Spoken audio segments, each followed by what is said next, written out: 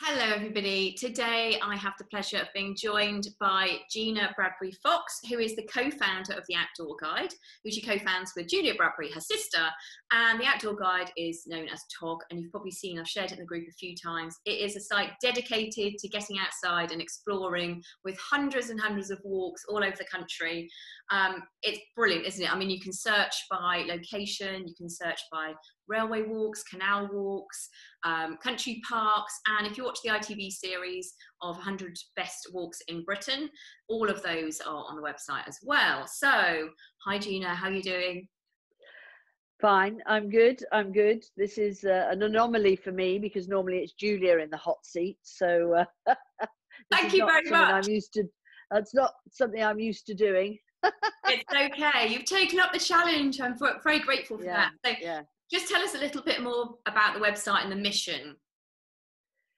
Well, it all derives really from people wanting to know where Julia walks and her recommendations, and we've expanded on that over the last 6 years. So we've built a free online resource of information to do with the outdoors. So basically where to go, where to walk, the what is around that particular walk, where to stay. We don't sell anything off it. It's purely sort of inspirational, just to sort of get people out there and to be able to do things. And we also focus on accessibility. And we have somebody that works for us who's in a wheelchair. So we go and we film Debbie in situ so that people can see the terrain and so on and so forth, because it's very key for Julia and I to make the walks accessible for all. I love that. Actually, on your website you've got the area dedicated to access TOG, which, like you say, Debbie does. She's really inspiring, isn't she? And she's pretty fearless. Yeah. She does go all over the place. Yeah. I have to rein her in. I do have to rein her in, I have to say. I think actually I directed someone to your website the other day, actually, because someone was asking about wheelchair accessible walks. And it is amazing, isn't it? All the places that you can go, and also, again, all over the country as well. So it's a great resource for anybody. And like you say, it's free. But obviously during this time, we've had weeks of lockdown where we haven't even been able to go out. So what have you been doing, and what have you been focusing on behind the scenes?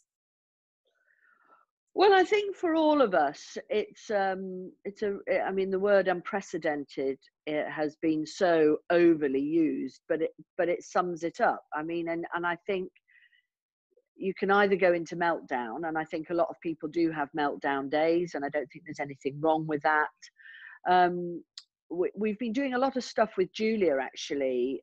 TOG has sort of just been bubbling with the team behind, updating stuff, checking stuff, links and so on, and tidying, sort of housekeeping, which I haven't been doing because that's, you know, I'm the sort of face of it, but I've got the worker bees and I've been very keen to keep them busy and working.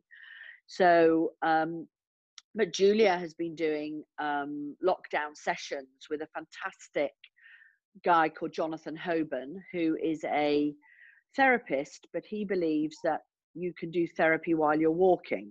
So he and Julia, through long distance and Zoom and technology, have done live Instagram lockdown therapy, where they're talking about how to improve yourself and basically tips. So we've been uploading those in the sessions. We've uploaded the sessions onto the site so people can see those. We've been concentrating on newsletters that aren't sort of promoting accommodation or anything, so that we don't want to tease people. It's been more factual about what's out there, and just really just trying to take care of each other. It's really what I've been keen to do during this time, and make sure my team are happy and just sort of keep them focused. I know, because it's weird, isn't it, when you don't know when it's going to end. So it's like you say, you just sort of have to keep going and try and remain positive. And I saw those videos actually with Jonathan on the YouTube channel, so I'll share that YouTube channel so people can watch those. Well, they're all on. If they go on the homepage of TOG, there's a direct link then that takes you to session 1, 2, 3, 4, and we've now got 5 up there, and it's also got accompanying question and answers, which on the YouTube channel you've just got the video, but on Ah, the site you've got written Q&As that we've actually put up as well, oh, which fabulous. is so we've just been trying to not reinvent ourselves, but do things that is useful for now and also for the future. I think it's a great time, isn't it, to catch up on these things, like you say, Yeah, tidying up the yeah, website and catching up on everything. yeah, yeah, But now lockdown's easing slightly and people are allowed out and they're walking, and people want to make the most of their time. So actually your website is a great resource, isn't it, for finding those walks that are on your doorstep that you might not have yes, been on before. no, And what's great no, about it is once you found a certain walk, is it's got the map guide to it, yeah, and all the information and directions to be able to follow it, yes, and it tells you whether it's hard terrain or yeah. the length of the walk. So we'll be prompting all of our members to have a look at that. But also, how can we help you? Because I know one of your things is it's like a community, isn't it? It's about sharing information. So Yes, yes. we can encourage people to upload their walks and the walks that they're doing during lockdown. Well, the walks. So we have a community blog which anybody can write into, and and then we obviously we check it and we feature it. The walks. We've recently partnered now with Ordnance Survey, so which is fantastic, and they have an app, so you can download the walk into their app, and it sits on the Ordnance Survey platform. Our mapping is very much curated because there's a lot of websites out there which are fantastic, but they're overrun with a lot of sort of like my walk to the bus stop, which is not really, well, with technology people think, oh, I can do this, let me do that, and actually somebody else isn't necessarily going to find that interesting. So we're very much control, but what we'd love to hear is any hidden gems, because we can then do the research, and the idea is that once lockdown is lifted, we will then get back on the road again and film in locations because we've got gaps. There aren't enough hours in the day, so Yeah. if a member of a community writes to us and says there's this amazing walk with caves and so on and so forth, we can then do the research of that, and when we're in that area next, we would then go and film it, because the USP of the site really is all the video footage and so on that we have to show it, because it's quite boring just looking at the route on a paper. But if you can then see fabulous photographs and the drone going over the walk and so on, it really, that's the thing that everybody loved about Julia and loves about Julia's walks, is those aerials, to Yeah. really get a feel of where they are. And obviously accessibility, if somebody knows of accessible properties and so on, we're always interested. We're just interested in anything to do with the outdoors, really. Hence Yeah. why we are partners with you, because it's it's sharing that expertise and that passion. And I think because your tagline is, let me just read it out, so I'll say it wrong. Find it, share it, live it. So it Yes, is, isn't yes, it? It's like collective knowledge and actually giving yes, people the opportunity to then go yes. out and experience it themselves. So I think actually loads of our members would probably really enjoy doing that. It's like a little challenge, isn't it, to share those hidden gems, like you say, and it would be Yes, lovely for them yes, to then see it if you yes, then revisit it when you can. yeah.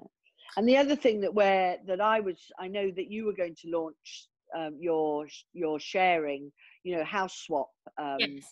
thing, which I think is a fantastic idea, and I'd like to put more about that on the site, because Oh, I thank think you.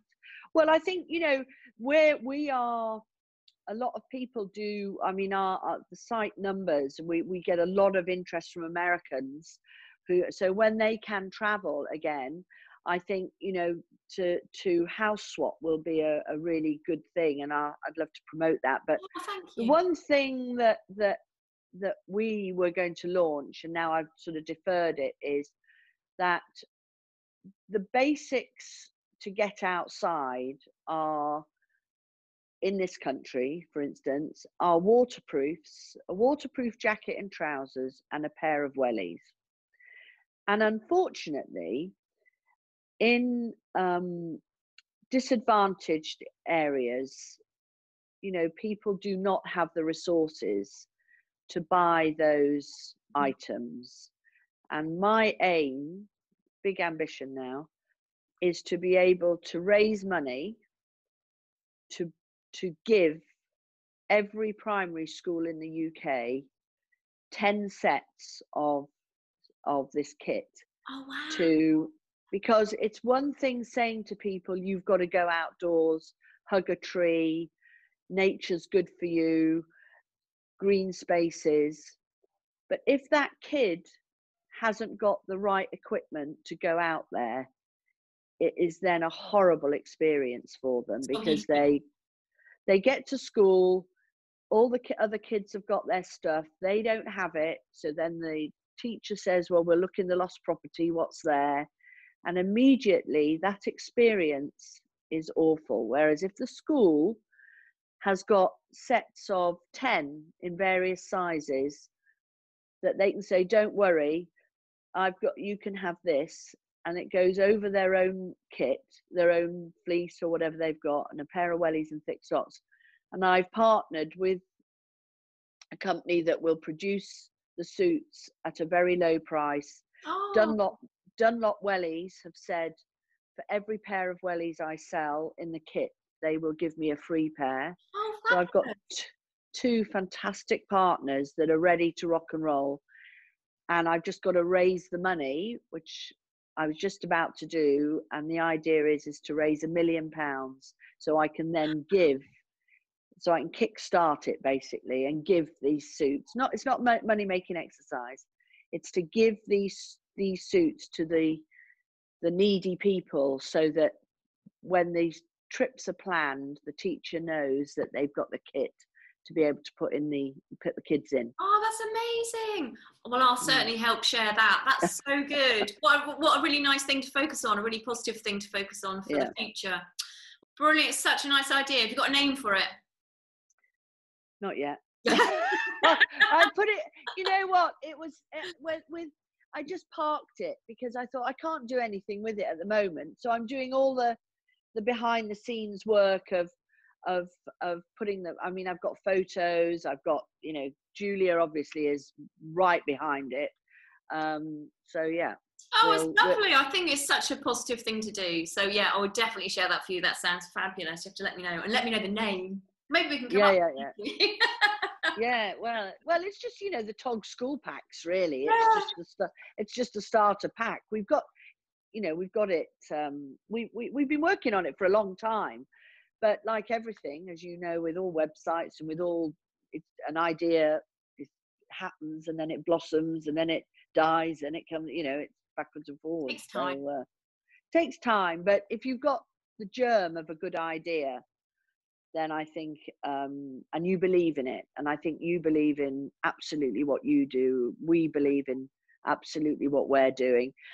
We both have to be commercial because that's how we survive at the end of the day, which is very important. But to me, money is never a dirty word. That's what makes the world go round. But if you can put a bit back into what you're doing, I think that's the most important thing. And for me, the website, although it's a commercial website, I run it with a very philanthropic side and belief, as Julia does, because obviously we're partners, but she leaves me alone to run it. And we try to do what we can to put the money back into sort of projects that are worthy and so on, without becoming a charity status, which, you know, has restrictions. I think it's great. So it sounds like you have still been quite busy. Yeah. And then I'm been volunteering, delivering Meals on Wheels to help the aged. So yeah, I know, you said that. It's amazing, isn't it? I mean, a lot of people are throwing themselves into things and doing things that they wouldn't normally do. Actually, I've had that opportunity. And actually, we were talking before we were recording about how nice it is that Earth has had a breather. And that actually it's been really nice for the animals, and the sky's so clear and the environment. And it has actually, although it is frustrating being in lockdown, it has got its positives. So it's good to take the positives out of it as well. Yeah. So thank you so much for speaking to me today, and I will definitely be sharing your links for your TOG school packs when they come out, but also all the members of the group, if you have a look on the website, I'll put the link in, and then you have a look, maybe you're one of the many blog writers that we have in the group, you can look at contributing some blogs to the website as well. That'd be fabulous. Yeah, absolutely. I'd love, and anybody that you know, wants to write in or tell me anything, very happy. We're at the coalface, so it will be looked at. Oh, thank you. Well, thank you very much for talking to me today, and we'll chat to you soon. Okay, Bye, take care. bye. Bye. Bye.